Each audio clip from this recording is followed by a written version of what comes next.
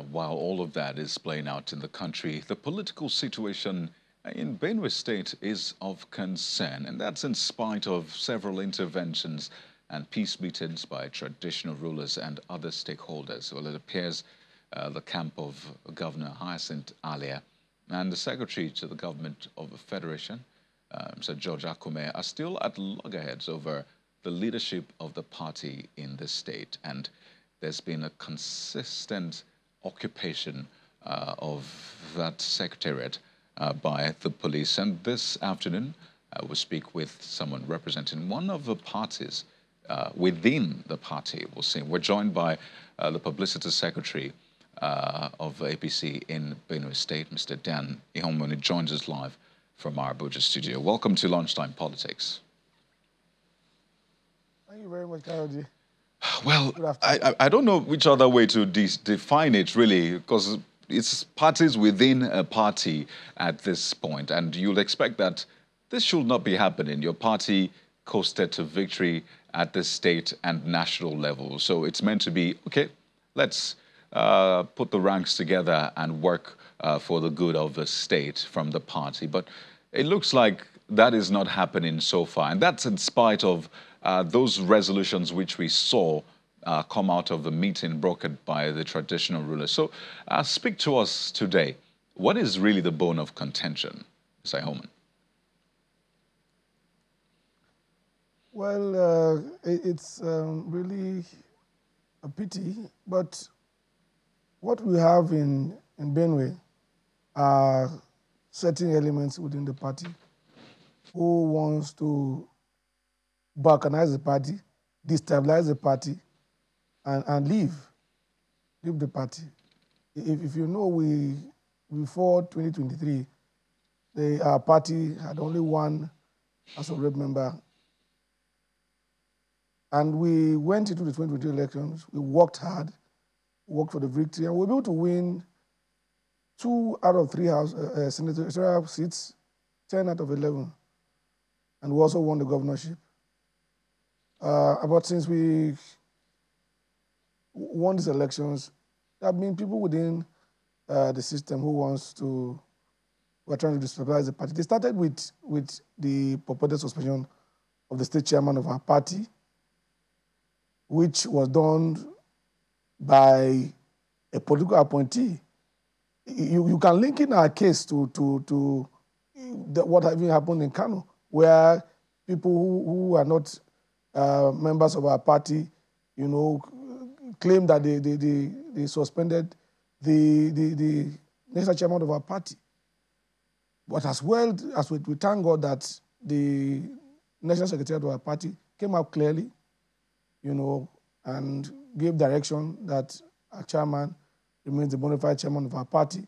And of course, they went to court, and also the court gave us justice. The Benue State High Court gave us justice, and just 2 days ago, the substantive case was also struck out by the court. Of course, you also know that the governor claimed that certain stakeholders from Zone C, asked him to appoint an acting chairman, which he did, which is against the constitution of our party. And of course, the court has cleared that matter. But these people have continued to try to destabilize our party. But of course, party members in the state remain deterred. We are focused, and we must continue to put our party on the right path. Not long ago, you heard about how. I can hear you. Yeah, you can land on that thought. Not long ago. And they've been the people and the government and these people have been using various means to come against the party. They attack our secretariat at will. They use thugs to stop us from carrying out our legitimate duties at the secretariat. And I believe that the national secretary of our party will act. If not, one day somebody will wake up and say that from another party and say that he has suspended the president of our dear country from the party. Right. Well, if care is not taken. At this rate, really, you can't rule out anything. We've seen very interesting things play out. Just to say that we've also reached out. We had reached out to the representative of the other party within the party, loyal to Governor Hyacinth Alia, but of course, we didn't get any representation. But we have to discuss these issues. And I'd like to refer to that meeting of April the 1st. It was an emergency meeting at the Tortive Palace, Boko. And what came out of that meeting were some sort of resolutions, it would seem. And that particular meeting was well attended, even though each of the major parties brought one representative to accompany them. And there were resolutions that were reached from that meeting. And I know you are aware of what came out of that meeting.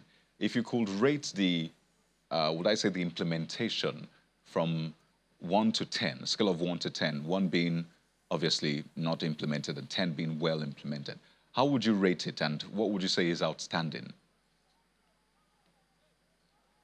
As a party, we welcome that move by His Royal Highness, the Chief James Ayatollah Tortive, as a father, you know, in our state, and we welcomed it. But in terms of implementation, let me tell you very that it's not even 1% has been implemented. If you recall, the Chief of Staff to Governor Hyacinth Alia, Ambopo Obiam, at 2 days after, at a burial ceremony in Vanica, said that the party is divided into two, and if you do not follow, anybody who does not follow the governor, he becomes an enemy of them, and that they even prefer people from the PDP to even members of our party who have suffered to put the elected governor on the seat. And so from the very first day, the Chief of Staff of the governor shredded whatever, you know, peace pact that the Tortive started for peace to return to our party.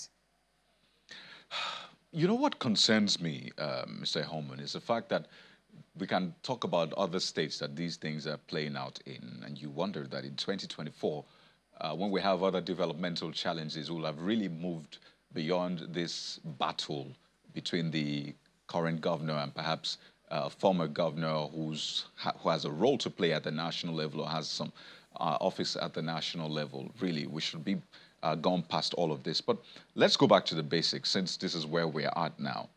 Who would you say is the leader of the party in the state? The leader of the party in the state is the Secretary of the Government of the Federation, Senator Dr. Akume, no doubt about it. He has held this party for long together.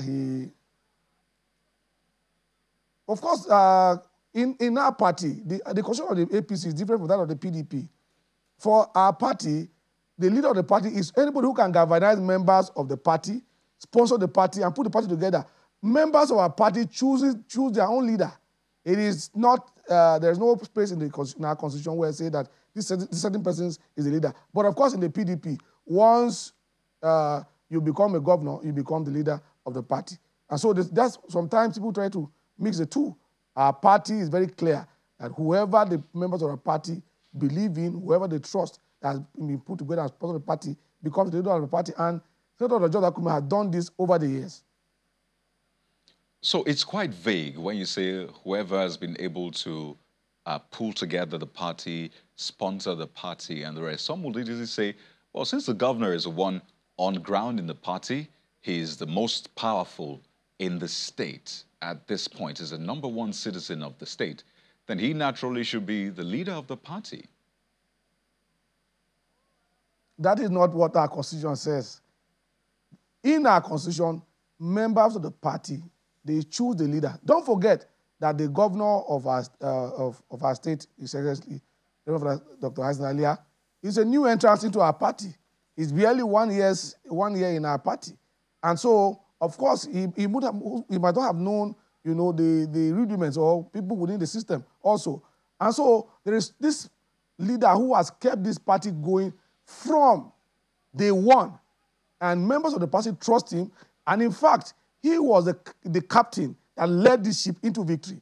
The victory we got in Benue, if not for this man, that victory would have come to pass. It is because the people of Benue trust him and they believe in him that if he brings somebody, the person will perform. The person will develop because they know that he loves the state. And so it is because of this single man that most of our stakeholders, most of our party leaders, joined the APC. All right. So I know that people have called on President Tinubu to wade into this. Whether or not he will is another thing entirely. We saw what played out in Rivers State and how things are still playing out right now, even though the president intervened. So you say that your group is being denied access to the party secretariat. And I imagine that without the party secretariat, without you meeting, you haven't really achieved much of recent. So how is that swinging, really? What is your next line of action? Because you are claiming legitimacy. The other group is also claiming legitimacy, and they have access to the state secretariat. Let me make it very clear that we were elected for a tenure of 4 years, just like any other person was elected, the governor and all the House of Rep members and so, were elected for a tenure of 4 years. And so there is no other ESCO of the party in the state than the one led by our chairman, Comrade Austin Agada. And the new secretary of our party have also, come out clear on this matter. And so there are no two ways about it. There's nowhere a governor can just wake up or somebody can just wake up and appoint ESCO members of the party. The constitution of our party is very clear. Our party, the APC, has rules and procedures for everything that is done within the party. And so it's laughable when somebody says that there's another ESCO. There's none. Even the courts are clear on this. Well, it's quite interesting what is playing out, really. And I was asking that what is the next line of action for you if you're still being denied? We saw what played out at the weekend. So what is the next line of action for you? You seem to have the federal might. That is quite clear. But then when it comes to the politics of the state, for us, it's quite different. So what's next? For us, we are not deterred. We are going to our secretary to carry out our legitimate job. And we have rights under the law to access our offices and carry out our job. But you're currently in Abuja, Mr. Ehoman. So how are you going back to the States? What is going to be different this time around? We don't want violence, and that's why I'm asking this question. I just visited Abuja. I'm in Benue. I just visited Abuja. Benue is my state. Nobody can push me away from that state. That is where I belong, and my office is there. I'm a free citizen of the state, and I stay in Benue. The only thing is that I've not had access to my office. And I want to call on the IG, the Inspector General of Police, to make provision to secure us because we are normal citizens and should be able to have our access to our offices and do our job. Okay, I think we'll just keep watching as things play out. And again, to reiterate that now is not the time for violence. There's enough security challenges in Benue State to contend with. And having this one on the political scale is not something we want at all. But we'd like to thank you so much, Mr. Dan Iomu, as APC Publicity Secretary in Benue State. Of course, that's of the Mr. Austin Agada executive. Thank you so much for your time on the show this afternoon. And just to say that we reached out to the other group and, of course, it didn't send a representative. Thank you so much, Mr. Iomu. Thank you very much, Kayode.